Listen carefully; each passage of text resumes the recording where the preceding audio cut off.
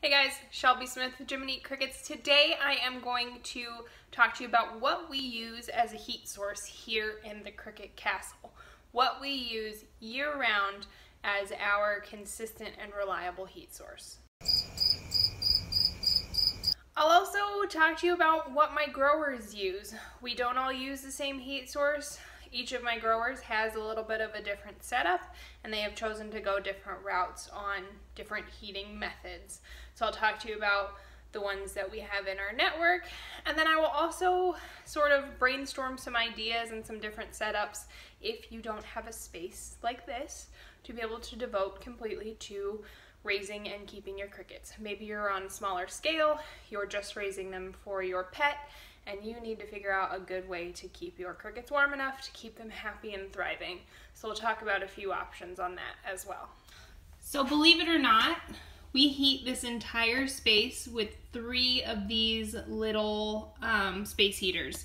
I call these milk house heaters, space heater, whatever. I bought them at Walmart. I am not entirely certain what the brand name is, but usually in the spring, if you go to Walmart, you can get these kinds of heaters on clearance, which is what I do. So I think I got this one, there's one down there, and there's one right there.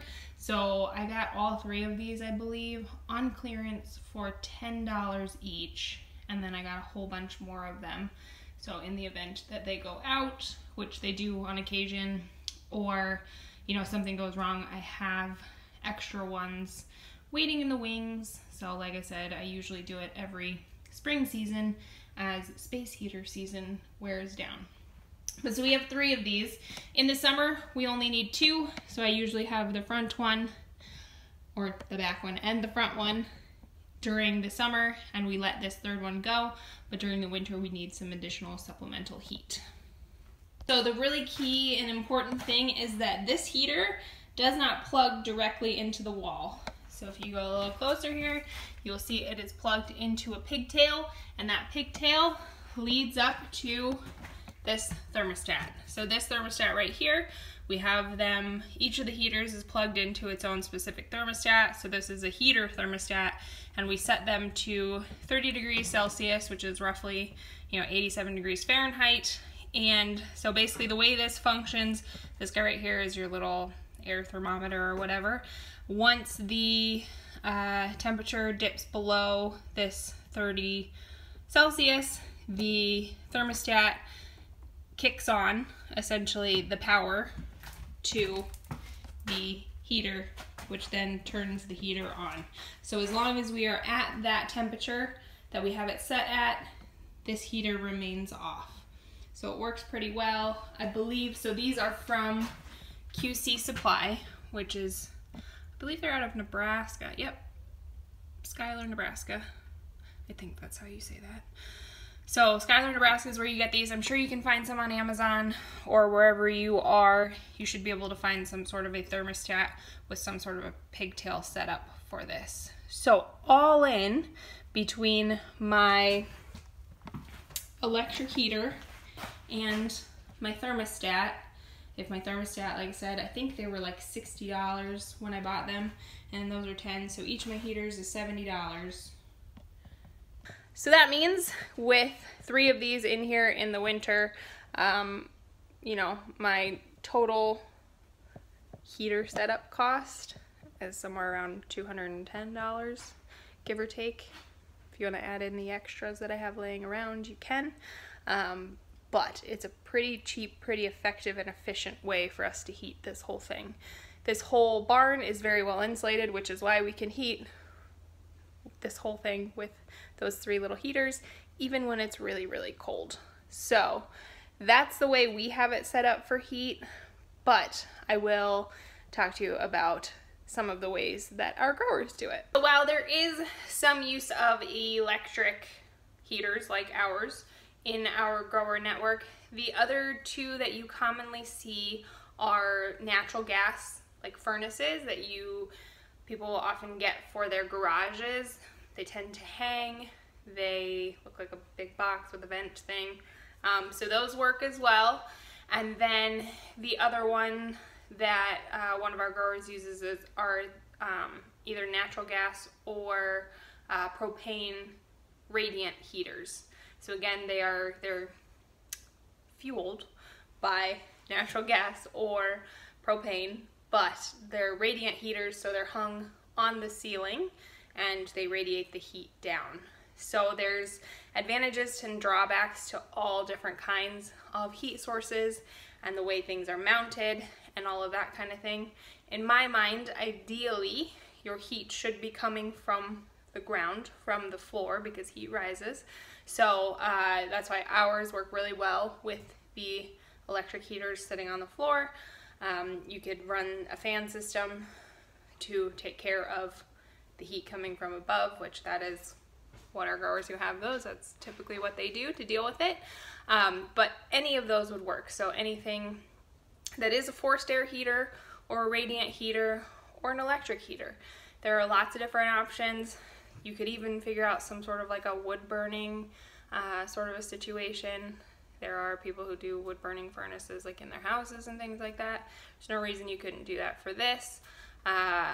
Obviously, if you could get some way to capture solar power and do things like that to generate electricity and then run the heaters, that would be cool too. But the reality of it is you do, especially here in northern latitudes, have to figure out what you want to use for heat. What's the most efficient? I will tell you right now, as it stands in February of 2020, I'm really glad that we have electric heaters because the price of natural gas has gone through the roof this winter. So in my processing facility, like my utility bills have gone up massively just because of the natural gas portion. So I'm thankful that I didn't have to endure that here in the barn because we are all electric, which is neat. It also gives us other opportunities, you know, moving forward. Like I said, if we looked at doing solar or wind or something like that, because it is all electric, it's a little easier to, you know, use something like that. So that's what we use. That's what our growers use. But let's say, like I talked about in the beginning, that you don't have a room that you can necessarily devote to specifically heat. What can you do? The things that I've commonly seen are things like heat lamps. Some of you are lucky and have a room actually completely devoted to your reptile. And so most reptiles need to be kept warm, so you can probably keep the crickets in the same room. So that's wonderful.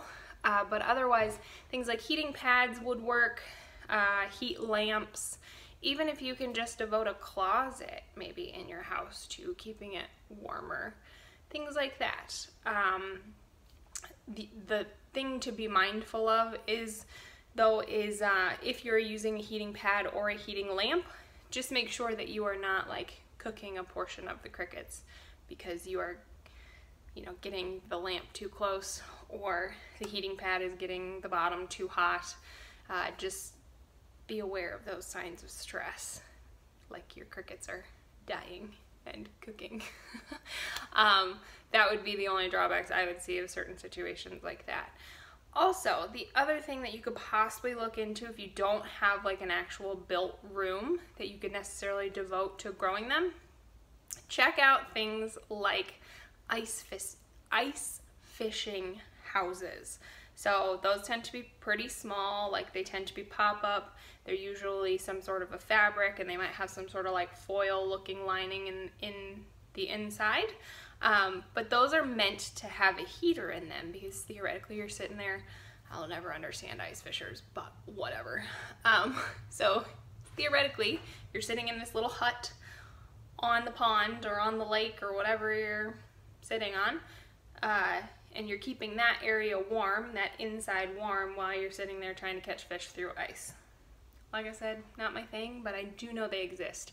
So something like that, if you're on a small scale, that might work well if you can't or don't want to devote a room to your raising of your feeder insects.